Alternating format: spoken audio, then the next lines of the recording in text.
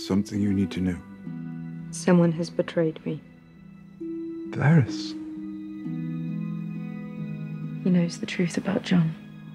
He does.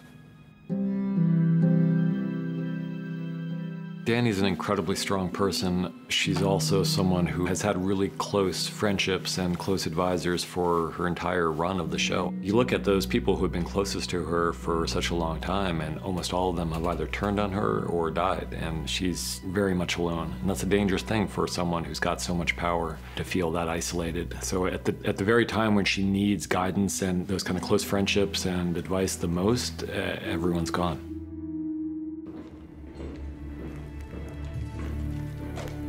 I think that Varys knew that it was unlikely that he would survive the attempt to overthrow Dany in favor of Jon. And he also knew that ethically, in his mind, had no choice but to try to do that anyway. It was me. Goodbye, old friend.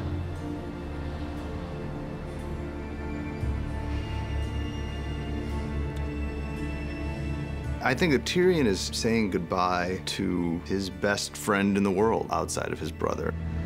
Dracarys.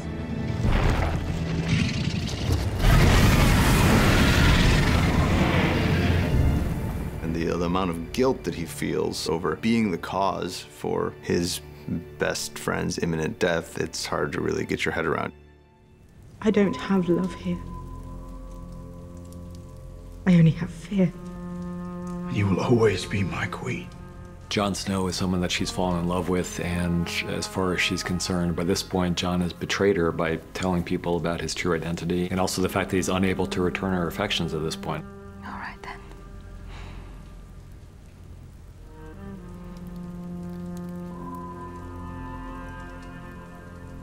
Let it be fear.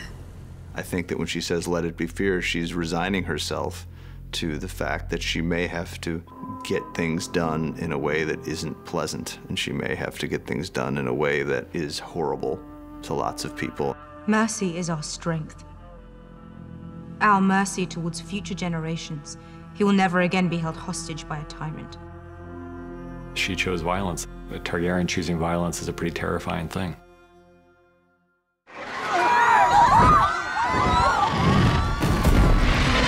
Even when you look back to season 1, when Khal Drogo gives the Golden Crown to Viserys, and her reaction on watching her brother's head melted off. He was no dragon. And he was a terrible brother, you know, so I don't think anyone out there was crying when Viserys died, but there is something kind of chilling about the way that Dany has responded to the death of her enemies. And if circumstances had been different, I don't think the side of Dany ever would have come out. If Cersei hadn't betrayed her, if Cersei hadn't executed Missandei, if Jon hadn't told her the truth, like if all these things had happened in any different way, then I don't think we'd be seeing this side of Daenerys Targaryen. I don't think she decided ahead of time that she was going to do what she did.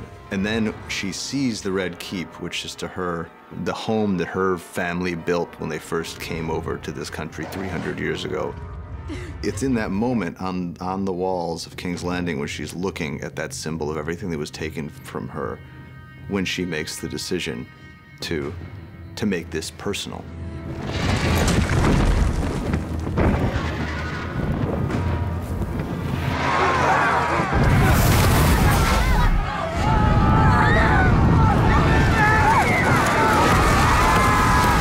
Wanted her to be just death from above, as seen from the perspective of the people who are on the business end of that dragon. In most large stories like this, it seems like there's a tendency to focus on the heroic figures and not pay much attention to the people who may be suffering from the repercussions of the decisions made by those heroic people. And we really wanted to keep our perspective and our sympathies on the ground at this moment, because those are the people who are really paying the price for the decisions that she's making.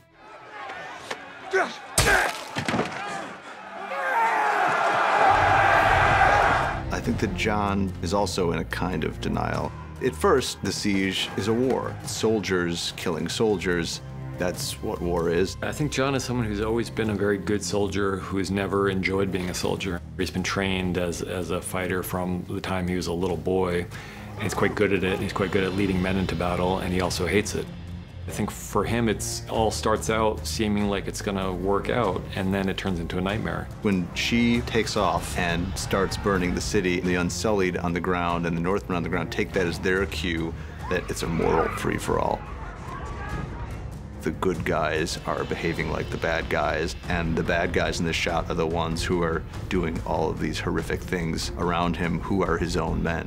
The moral lines that he's drawn for himself in his own life, you can't be maintained for everyone in all situations.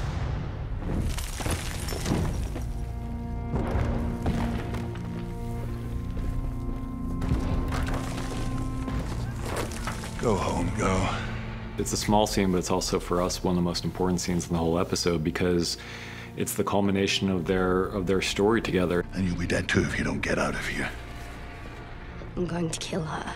The road to vengeance always ends in one place, which is what the Hound is saying to her here. I've made my choice a long time ago, and this could only end in one possible way for me. But for you, you have so many other options. Look at me! You want to be like me? The Hound has genuinely come to have affection for Arya. I think he loves her as much as he's capable of loving someone. And he knows that if she comes with him at this point, she's not going to make it out of there. Sandor. Thank you.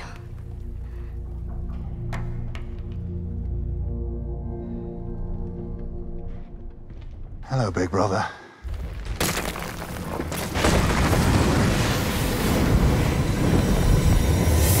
We've always wanted to see these two face off again, and they finally did.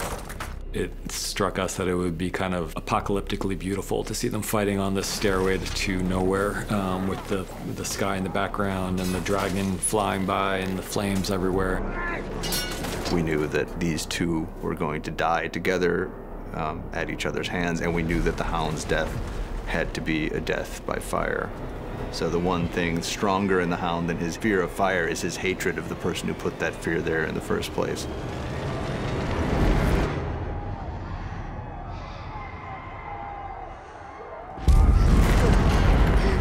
Feels like you needed a perspective to carry you through this horror, like you need a Virgil to take you through the hell that Dany's building. The reason we decided to follow Arya out of King's Landing and to see the fall of King's Landing through her eyes is something that we talked about with an earlier episode. You just care a lot more when you're with a character that you care about. So if we saw a lot of extras running around on fire and buildings falling apart, it might have been visually interesting, but it wouldn't have had much of an emotional impact. But when you're there on the ground with Arya, who's one of the people we care the most about, then everything takes on that much more of an edge. We knew that the Hound would be convincing her to part ways with him and to not go to her death. And once she decides she needs to get out of the city, well, she's in the worst possible place you can be. So she's got to get from that central point all the way outside the walls of the city. It's the longest, hardest journey anybody has to make in the entire episode.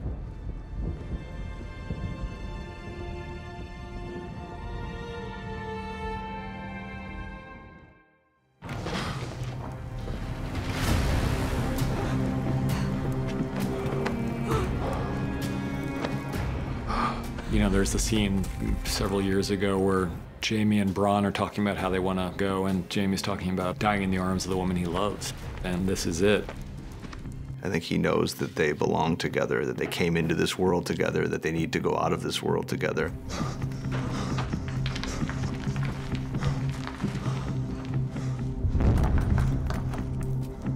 Once he goes through the various exits and they're all clogged up with rubble and there's no way out, and he knows there's no way out, he's just trying to calm down the woman he loves because he knows this is it. Look at me! Just look at me. Nothing else matters. Nothing else matters.